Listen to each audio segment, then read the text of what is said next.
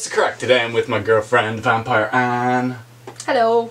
She says hello. I say And we're going to be playing a game of Would You Rather with metal music. Rock and metal edition. Rock and metal edition. So we're going to get three bands, three singers, guitarists, bass players and drummers. And we're going to see what each person thinks of the other. So we came up with three each. Yeah. First one. Is this bands, is it? Bands. Okay, bands. Bands. Number 1. Metallica or Slipknot? Metallica.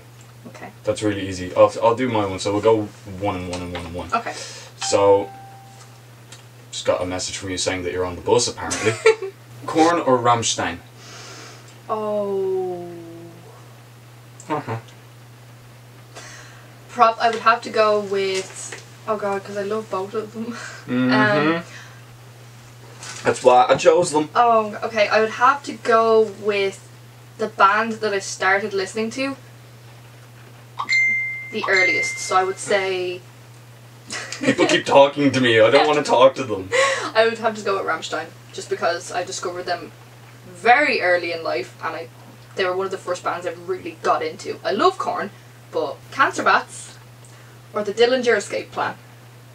Fuck you. Cancer Bats. Really? Yeah. I've been listening to them longer, and you have to be in a mood to listen to Dillinger. Mm-hmm. You need to be in a mood. For so Dillinger's amazing. Yeah, but you need to be in a mood. But Cancer Bats have like a ton of different styles. Yeah, true. Whereas like with Dillinger, it's like either I'm in that mood or I'm not in that mood. Yeah. Okay. My second one for you is Icebreaker or Blue Tangle. Oh. Okay. I done good. You done good. I thought I chose some pretty bad ones, but apparently I got a good Nah, one. he done good. This one's... Well, again, I love both, but I'm going to base this off which one I've seen live and which one I listen to more often. I do listen to Blue Tangle a lot, but I'm going to go with Icebreaker. Is it because Blue Tangle is for all the 14-year-old kids as well? No, I've seen Icebreaker live and they are absolutely incredible. So. Okay. And your third and final one for me is... My third and final one for you is... Oh, okay. Rage Against the Machine or Red Hot Chili Peppers. I've been listening to Red Hot Chili Peppers since I was born, but I listen to Rage. Can't stop. No, it's for real. Like, I mean, my dad listened to them a lot, but my whole thing now is I think Rage are a lot more... You know, they're not so dated. Mm-hmm. Whereas, you know, Red Hot Chili Peppers are still going now, but I'm not so into them anymore. I'd say Rage is one of those bands that are just timeless. Like, their music will never... Yeah, for real. You know, get boring. And my third and final band decision for you is the most difficult one, I thought. Is it System of a Down or Marilyn Manson? Where's my Actimel? Okay, so... Cheers. Oh, cheers. I haven't seen System of a Down live, unfortunately, but I would absolutely love to. They are my second favourite band aside from Cradle of Filth. Marilyn Manson, I flew to Utrecht just to see him. Do you know what? Oh my god. I'm going to have to go with System of a Down. Okay. Yeah, I love System of a Down. I love Marilyn Manson so much. But I disagree, but I still respect your opinion. I love Marilyn Manson, but System of a Down, I mean, they're incredible. Okay, good shit. Yeah. Next one is Guitarists. Jim Root from Slipknot or Brendan Small, the guitarist of Death Clock. Brendan Small. Yeah. Yeah, I mean, he's like...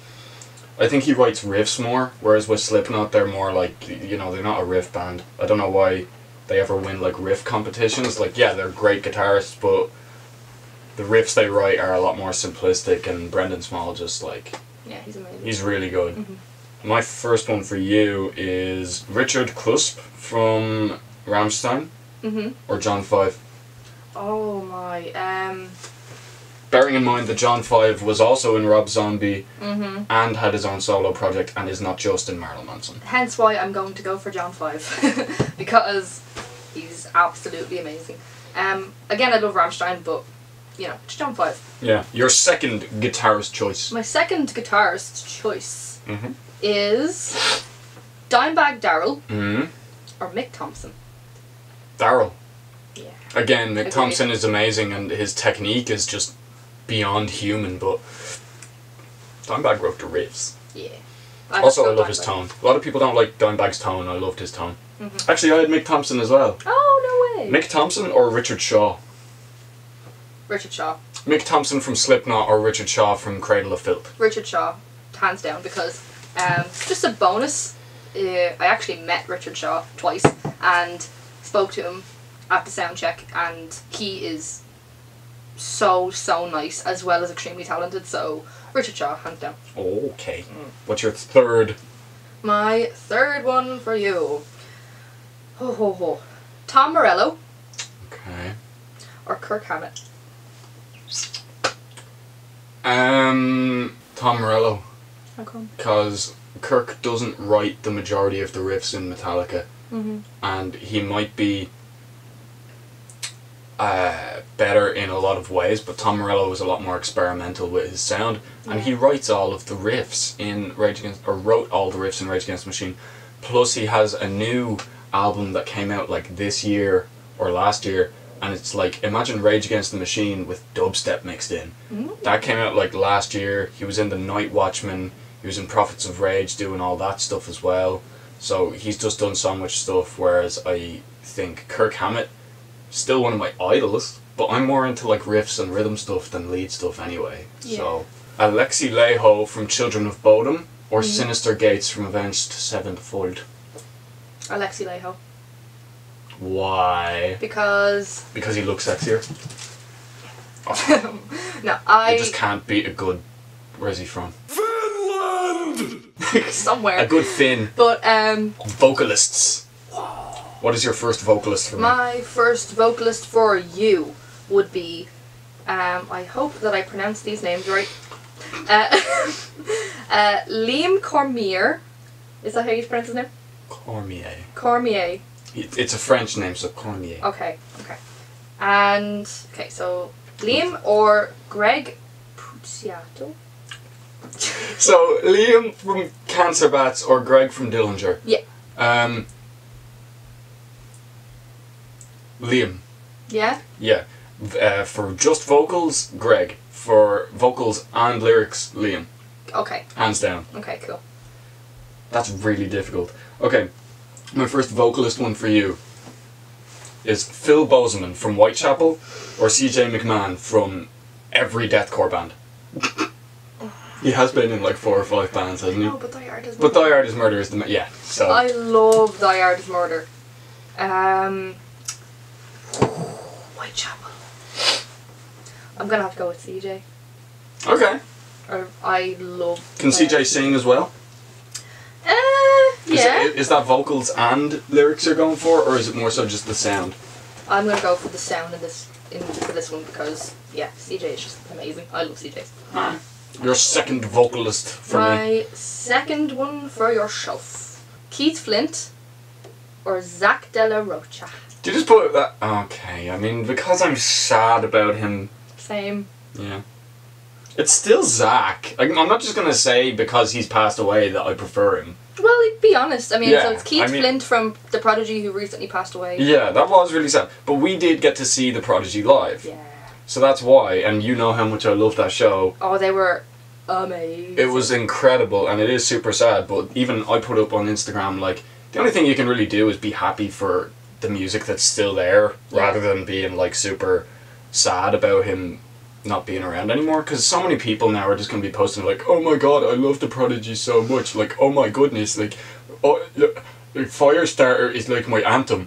It's like, like people don't know any other songs by them, and they're Name gonna be one like, other song other than Firestarter. Out of Space, Yeah. or Omen, or Spitfire. Spitfire. Spitfire's really good one. Like a lot of really, really good songs, but I would still go for Zach De La Rocha in terms of just the way he phrases stuff. My second one for you, for vocalists, is Wednesday 13 or Vil Valo. Vil Valo. Hands down. Really? I like Wednesday 13, but... Is that counting Wednesday 13 and Murder Dolls? Yeah. I started listening to him at a very early age, probably around 8 or 9 years old I was. Mm-hmm. And I just was like, love at first listen. So, Okay. Yeah. Okay. So, here's a bit of a hard one for you. Okay. Lay it on me. James Hetfield or Corey Taylor?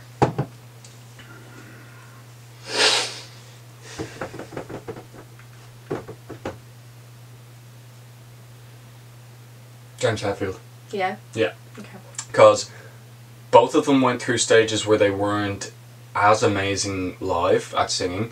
But the difference is if you listen to something like The Unforgiven 3, or if you listen to Spit Out the Bone, or if you listen to anything that Metallica have written on Hardwired and you listen to them doing that live, that's perfect. Whereas if you go listen to Slipknot doing The Grey Chapter, Corey is doing a lot better than he was a couple of years ago, but he's like 10-15 years younger than James Hetfield and he still can't quite sound exactly like he did on the record. Yeah. Okay. So I'll go for that because both of them are pretty much equal in terms of lyrics and vocals in studio for me, so I'm just basing that entire decision on live performance. My last one, is it? I think you're gonna be really annoyed at this one. Ash Costello from New Year's Day, or Maria Brink from In This Moment. Maria Brink. Wow, that was quick. I really like Ash Costello and I've met her as well. No, but she's also half Irish now because she married Jimmy. Oh yeah. Yeah, so you have to choose her. She's one of us. Oh damn it. Okay, well I do like Ash Costello and she is such a sweetheart. I've met her and I saw them live as well. But Maria just has that, like when you listen to In This Moment, you just feel exactly what she's talking about. I thought you were about to talk about her like shouting. I'm like, yeah, you can tell she's a man. Yeah, like she can sing, she can sing, like she sings, and there's just so much power and passion in her voice. It's just so, yeah, Maria Brink.